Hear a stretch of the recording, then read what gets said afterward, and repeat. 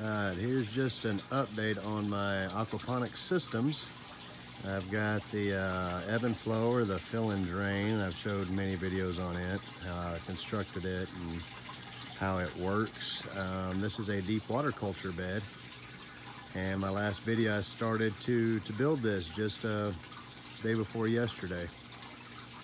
All the woodwork, I did 12-foot long pieces, a little bit less work as far as cutting and whatnot. And I just had to cut the ends, and as far as the 2x4 frame at the bottom. It's a very similar system. It works identical. This will be the sump tank down here, and that's where the water returns to. The water gets pumped up out of the sump tank into the fish tank.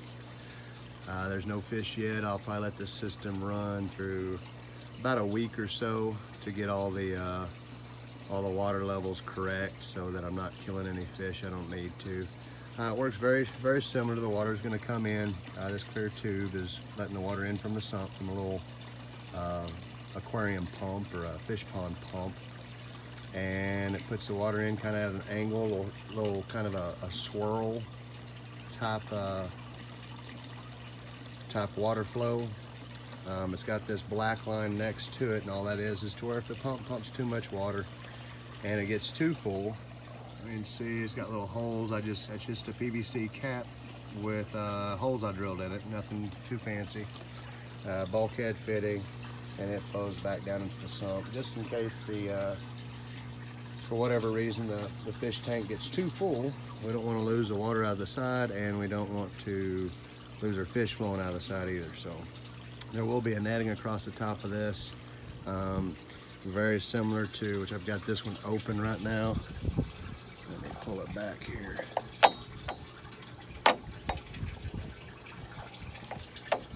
It'll have a netting like this on it to keep any of the leaves or debris or anything like that from getting into the fish tank.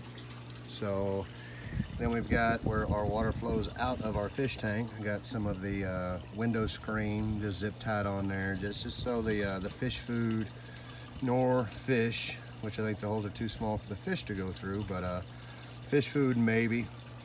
And so that's just kind of a screen to keep everything in the fish tank. And then from there, like I say, we have another bulkhead fitting, and I did some little Picasso plumbing, I guess, if you will, in order to be able to adjust where it is I was wanting to put the water. Yesterday I'd put on, in the liner. This liner was rather expensive. It is actually the water shielding they use in showers. So it's a 40 mil. It's really thick. I don't know if you can see down here very well, but it's very thick. It's a rubber, heavy duty. Is, I believe, a little over $7 per linear foot, and this is 12 foot long. So I ended up getting 15 foot of it so that I had enough to hang over each end. I went through and attached it, I'm not sure if you can see with the sun, with a whole bunch of like little nails, just to get everything square, everything kind of straight like I liked it. And I'll end up putting those the rest of the way in. I did cover the top with 1x4. There's no real need for it. I just thought it looked better. And you know, if you're out here in the Texas heat and you have a little tasty beverage, you'll be able to have a place to set it. The main thing about the aquaponics system is, for one, you're gonna have fish, which is aquaculture, and then hydroponics, which is soilless growing.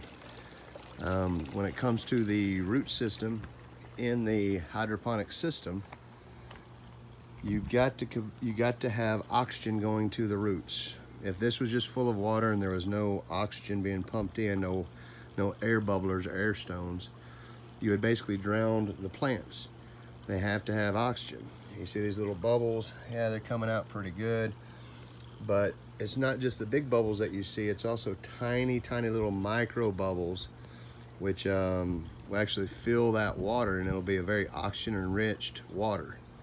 So it's what they call dissolved oxygen. It'll actually be such a small bubble that you won't really see it, but the plants, they like to use it. On this end, like I said, the water is going to come in the far end down there next to the fish tank. It's going to flow the full length. I put another bulkhead fitting in here. This is a 3/4 inch bulkhead fitting. In hindsight, I probably should have used something a little bit bigger, maybe a 1 inch or maybe even an 1.5 inches. But I was kind of excited about this build and getting it going. And I can always come back and make that bigger. It would just be the bulkhead fitting. I would need to open up this hole a little bit, and then the PVC that I run from here down, and then the full length would be a larger size PVC, and that would just allow for more water flow. This is kind of an experiment. We'll have to see how well it does, and if it's even needed or necessary for me to change that. It may do just fine. But this is a deep water culture bed. I will have styrofoam rafts. The styrofoam rafts will come across this way. There'll be 2-inch holes. Those 2-inch holes will allow my plants to grow. Sorry about the mess, I've got stuff everywhere. These are grow grips. And basically the 2-inch hole that'll be in the styrofoam float, you'll open this up, you'll put your plant in, and then you'll shove this down in that hole, and it's made and designed for 2-inch holes. So that kind of gives you a picture of right there, like it says, for 2-inch holes. It can be used for organic growing, so everything's organic. I have no glue or any kind of additives or anything. About the only thing that's maybe not 100% organic is the fish food, which I will at some point go to an organic fish food. So this is basically the system, and later on this evening I'll do another video once I get my styrofoam floats in. And do you have any questions, comments, or if I'm doing something wrong? You know, I like any kind of feedback. So visit me at CNS Organics. Please subscribe and have a good day.